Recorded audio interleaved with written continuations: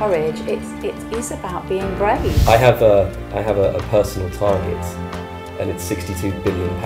Cheerfully, I could have thrown the towel in and said, you know, I'm giving up, it's too hard. Thank you for having the air in my lungs. Thank you for the world around me. Thank you for this beautiful sunny day. Where am I at? Okay, let's look at some new goals, some new vision. What now do I need to achieve? I have a wonderful family, I have a wonderful home, and my life is only improving, and it improves every single day.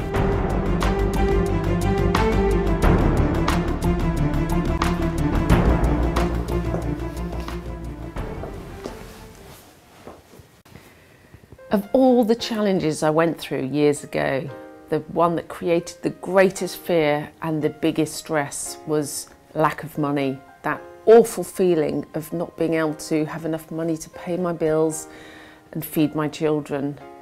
I remember it all so well, that robbing Peter to pay Paul, juggling money around from one account to the other. And I remember vividly one day, I suddenly realised I'd hit my limits on every single bank account I had. I was up to the limit on my overdrafts, the business accounts, the personal accounts, the credit cards, and I literally could not get my hands on a single penny. And I was so scared. People were ringing up the whole time, chasing me for money, and that fear was so all-consuming.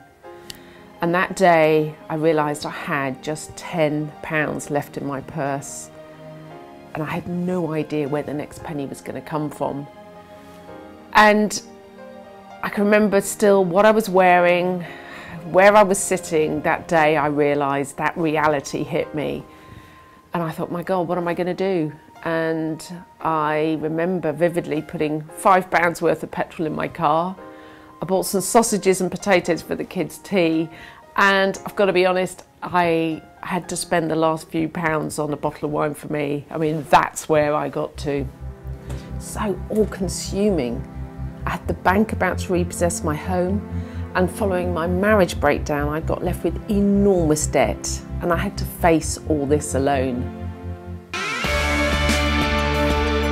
I'm going to explain to you the purpose of money and exactly what money is. I'm going to explain to you why your thoughts, feelings and beliefs are so powerful when it comes to money. And I'm going to help you identify your beliefs that are holding you back, your programming around money. I'm going to share with you a powerful technique that will help you release your old beliefs and old programming around money. And you're going to discover powerful new ways to enable you to have a different mindset around money and therefore achieve a positive outcome.